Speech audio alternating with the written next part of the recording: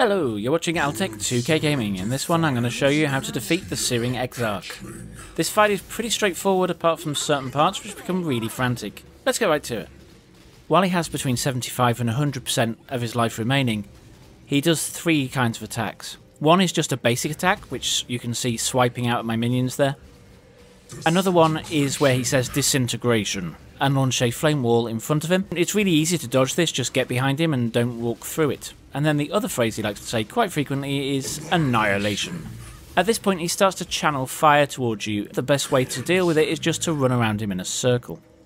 Once he drops below 75% health, he'll start adding an extra phrase to his lineup, which is incineration.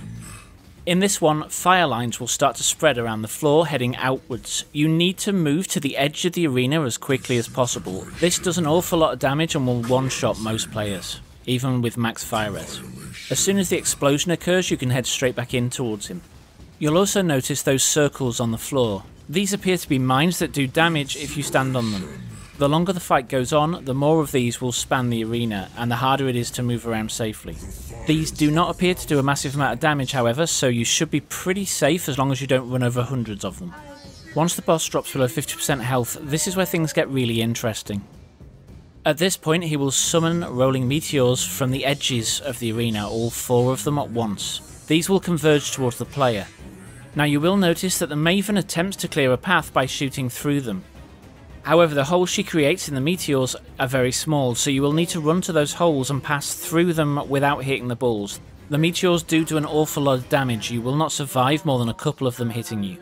For people playing minions or golems, such as myself, we have a slight advantage in that we can throw our minions in front of us so that they hit the meteors first and make bigger holes in the walls that we can then walk through.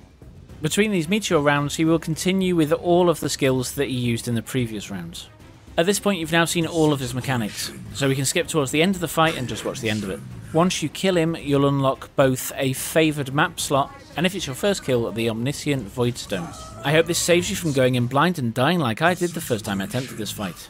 If it did, then please tickle that like button, it'll like a lot. And with that, thank you for watching, I'll catch you next time.